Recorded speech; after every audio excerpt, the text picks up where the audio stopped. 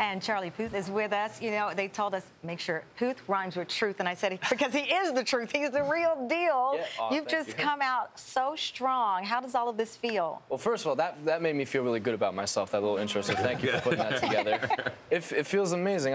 I was on the Jersey Shore a year ago, playing with sand. I like to dig holes on the beach. That's kind of like my thing. And I was thinking, whilst digging said hole, I was like, maybe I should go write a song in L.A. And Marvin Gaye was the first song that I wrote. We all need to head out and dig sand. Yeah, exactly. Yeah, that's a secret to musical finding success, sand. right? Wow. Yeah.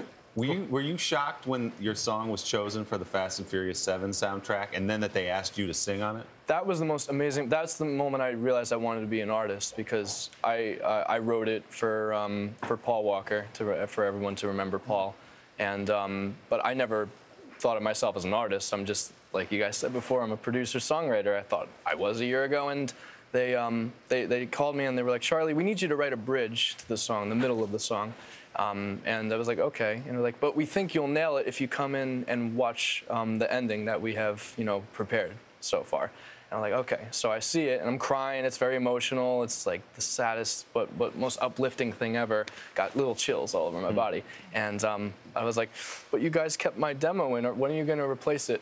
And they're like, we're going to use yours. Wow. And I was like, so what you hear on the radio, what you said that you heard in France a bunch of times, like that's the first thing that I sang to the microphone. When I went to the studio, and I was just like, it's been a long day. There we go, there's the piano. Without you, my friend, and I'll tell you all about it when I see you again. That was the first lyric that I came up with, and it's the first, I didn't make any revisions to it. It's the first thing that I sang, and now I get to sing it for the rest of my life. And it came in 10 minutes.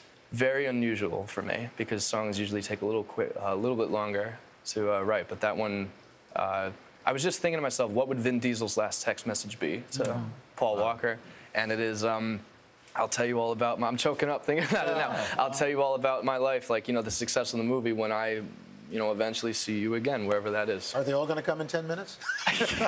No pressure on the next batch of songs. My album that's going to come out later this year, hopefully people will like the songs just as much. Well, Charlie, you're a sweetheart. Thank you so much for joining us, and congratulations. Hello, Today fans. Thanks for checking out our YouTube channel. Subscribe by clicking that button down there, and click on any of the videos over here to watch the latest interviews, show highlights, and digital exclusives.